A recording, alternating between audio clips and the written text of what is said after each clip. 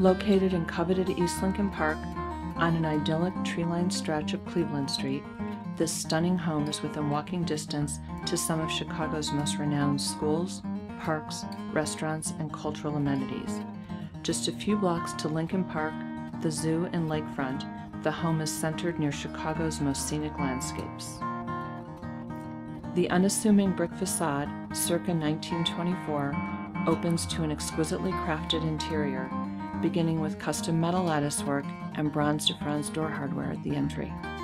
Every detail of the home's restoration was overseen with precision by the home's owner, designer, and architect. Art Nouveau's transition to French Deco was the inspiration for the artfully curated interior.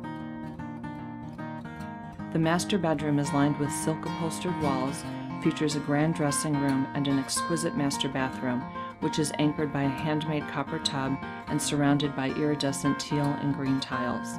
The luminous conservatory opens directly to the lushly landscaped yard and garden spanning the entire second lot of the home. The kitchen was designed around the owner's Depression-era glass collection, with hand-forged copper sinks and counters providing the foundation for this light-filled room. The exquisite attention to detail throughout this home has brought the Belle Epoque to East Lincoln Park.